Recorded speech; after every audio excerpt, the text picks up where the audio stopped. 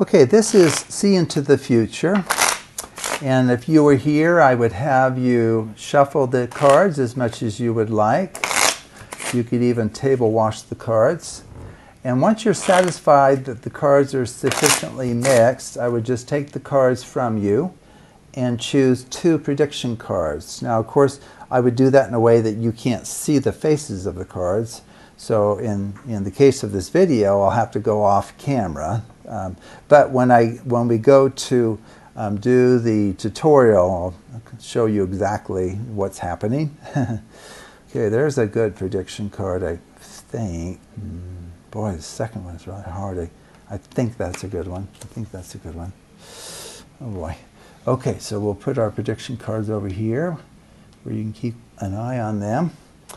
I'm going to go ahead and just shuffle these cards because you might think that I've rearranged them or that I'm aware of like where cards are or something like that. So I just want to make sure that you know that these cards are randomized here. Okay, that's probably enough, 3 shuffles. Okay, so what we're going to do here is I'm going to make an absolute mess. Okay, so I'm going to flip the cards face up, face down. And somebody's going to have to clean up this mess at the end. I hope it's not me. Okay, wow, what a mess. Okay, in fact, I want to just show you how messy this is. So it's face down over here and face up on the right. Oh, yeah, see, it's opposite here. Face up on the left, face down on the right. Oh, wow, there's even a place where it's facing the same way. Isn't that crazy? Well, let's just see what that has done for us here. I'm just going to try to spread these out the best I can. Oh, that's curious. I thought we had, wait a second. I thought we had mixed them face up, face, I mean, you saw me, right? What is going on here? You saw me shuffle those face up and face down. How did these 2 get? Wait a second. We had 2 prediction cards, didn't we? At the beginning? Oh! How in heaven's name did that happen? What is it? I can't believe it. Okay, my first question is, I saw those cards being mixed face up, face down in a very messy manner. And then the only 2 that are facing the opposite way are the companion cards to my prediction cards. Oh man, I know I saw these clearly in my future. I had no idea that it would come out to mean what it's showing here on the table right now. How in the world did that come about? Okay, how does this work? We have the spectator mix the cards as much as they would like. They can even table wash the cards to thoroughly randomize them. And then when they're done, they just hand the deck to you as the performer. Now, what you're looking at, and you just tell them that you're going to choose 2 prediction cards. Well, just by the name here, you can guess what they are. The 2 prediction cards are the companion cards to the 2 bottom cards. Okay, so the 2 bottom cards, and I'll just show you clearly here.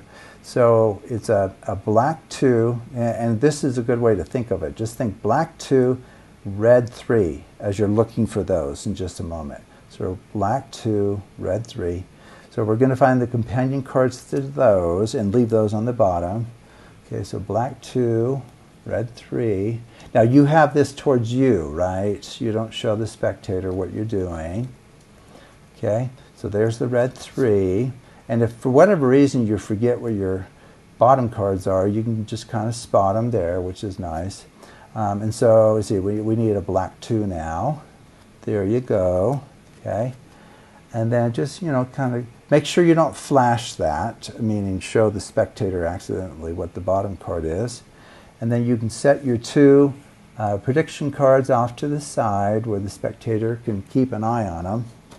Okay, now you can actually continue from this point and make a big deal about the fact that I'm not going to change the order of any of the cards. You saw me, I just chose 2 cards that ran, kind of prediction cards that I felt were part of our future together, but I didn't mix the other cards at all. Okay, that's not the way I did it. It's the way I've done it in other ones of this, under this category, under this heading here. But you can. What I chose to do, and it's not too hard to do, is I just did a riffle shuffle in which you retain the bottom 2 cards. I just make sure that these 2 fall before the other side, right? So what that does is it just keeps them at the bottom. So it's called retaining the bottom stock. That's like the official name for it. So you just make sure that falls first, and then the other side can fall, and then they can fall in left, right, in whatever order. Okay. So here you would not be giving it back to the spectator to shuffle, because most likely they'll destroy things. Okay. So maybe just do 2 or 3 of those. You don't need to do very many, and most spectators do not even know about this idea of retaining either the top cards or the bottom cards through a riffle shuffle. Okay, so they will think, oh, okay, the cards have been mixed. Again, they mixed them, and now you've mixed them after choosing your prediction cards. So the important thing is the 2 cards of interest are at the bottom. Okay. So now what you're going to do is you're going to use a technique, once again, that I haven't shown you before, but it's out there. You kind of hold the deck like this, and you need to give it just a little bit of a bend. And sometimes I'll even cover I think that's how I do it. I actually kind of go like this to cover the fact that I'm doing that, and if my finger needs to help, it's right there. So you just give it a little bit of a bow. It doesn't have to be super extreme, okay? And then what you do, it'll take a little bit of practice, but not too much. You push off a number of cards, and then you flip them. Push off another number, flip those. Now, if you do this slowly enough, you'll quickly see what's going on. And that's one of the reasons to try to get to the point that you can do it kind of fast, without dropping everything.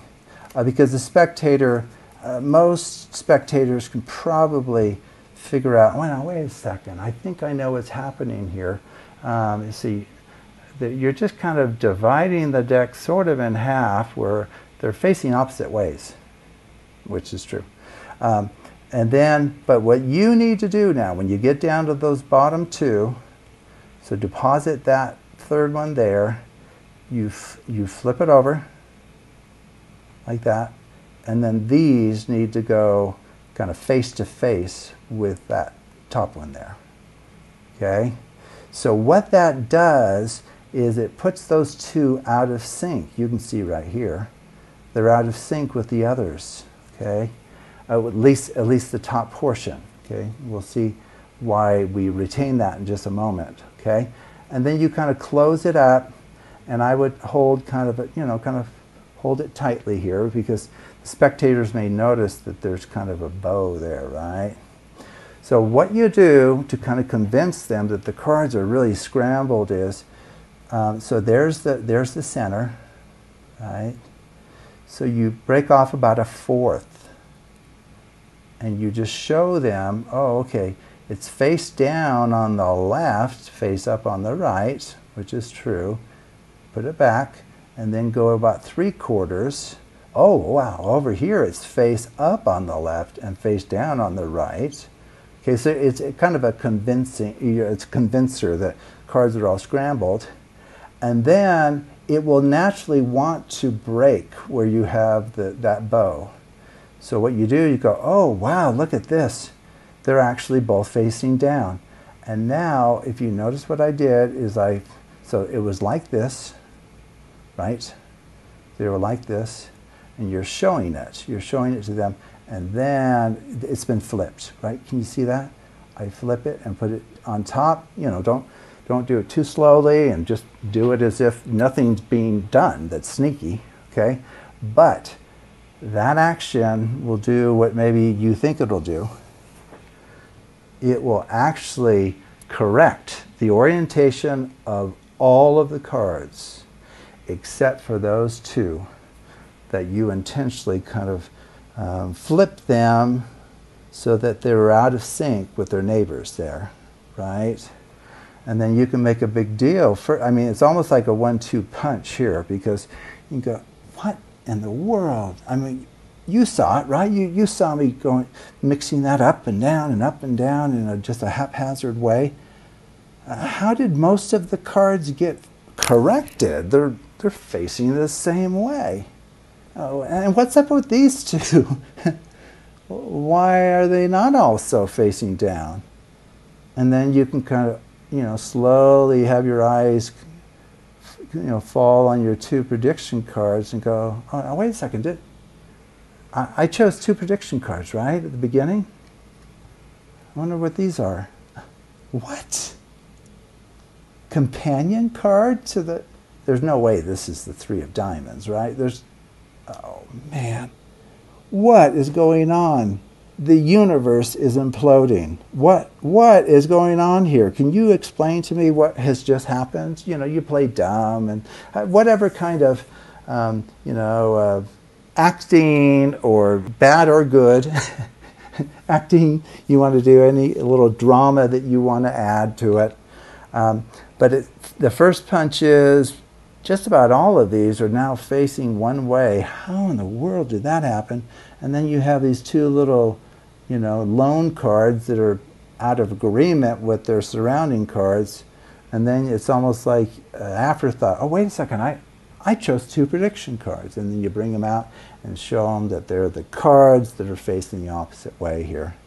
And this routine will be completely inexplicable to 99% of spectators out there, unless they already know quite a bit of card magic, right? Okay. So anyway, this technique of doing the up facing and down facing is one worth learning. It's technically a sleight, of course. So here, this would be a fun one, to have facing the opposite way. And ideally, this is like the spectator's card. They freely chose it earlier or something, and then you, quote, controlled it to the bottom of the deck. It's at the bottom. Come over here, give it a little bit of a squeeze, like I said, and then you just go through, up, you just say, oh, okay, we're going to make a big mess here, kind of like you do in your bedroom. You just make a huge mess that's going to take forever to clean up. Now, as you get close to the end, you have to kind of keep an eye, because you want this final card, a single this time instead of a double, to be out of sync with his neighbors, like that. And of course, because it's face down, they don't know what it is, right? And then you kind of hold it, kind of tightly. I don't know if you can see my finger. My finger's kind of pushing on it a little. Sorry, finger's kind of pushing on it a little bit. Because depending on how vigorous you were in putting that bow, it looks like I put a pretty big little bend in it, you need to kind of keep it squared up. Sorry, drop things. You need to kind of keep it squared up so they don't see that, okay? So they, So anyway, so, be aware of that. And then, do you remember what we did? We showed like the bottom 4th and go, oh, wow, that's face down, face up. And then go up to about 3/4. Oh, that's the opposite. Face up, face down. And then naturally it's going to want to do this. Go, oh, wow, they're both facing down. And then you just, without even thinking. You have to realize that, okay, you're right here. If you immediately went like that, they would know. You just reverse that. So you don't do that. You go, oh, that's interesting. Go, oh, that one's face down and that one's face down. Okay, because you've separated these spatially, and there's a little bit of a time delay, and you're doing this pointing to the different parts, they've lost track of what parts go where. And so you just set them down as if it's supposed to go. This is putting it back the way it was. It's not. It was supposed to go like that. Put it back like that, and then the dirty deed is done. All of the cards will be facing the same way, except for that card that started at the bottom. Okay. So anyway, that's a fun routine for See Into the Future that uses this clever technique for reversing certain cards. and having all of the cars around it facing the opposite way. Thanks for watching.